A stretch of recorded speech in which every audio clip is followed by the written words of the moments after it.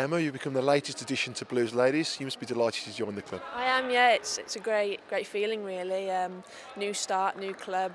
Really looking forward to getting going. And what has Mark Skinner said to you about before you joined?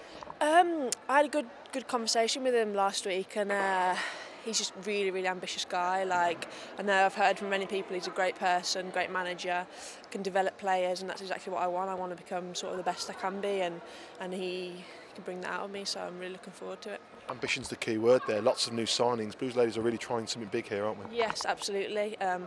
Shown by the signings that he's brought in. I think they've got a good solid core anyway, so bringing some extra in is perfect, and I think we're going to do really well this year. With the spring series coming up as well, it's a good time to trial and error ahead of the first season as well. Absolutely, it's a good 6 months trial, sort of fine tune and get it down to how we want to play, and I'm really confident that when that time comes we'll be perfect.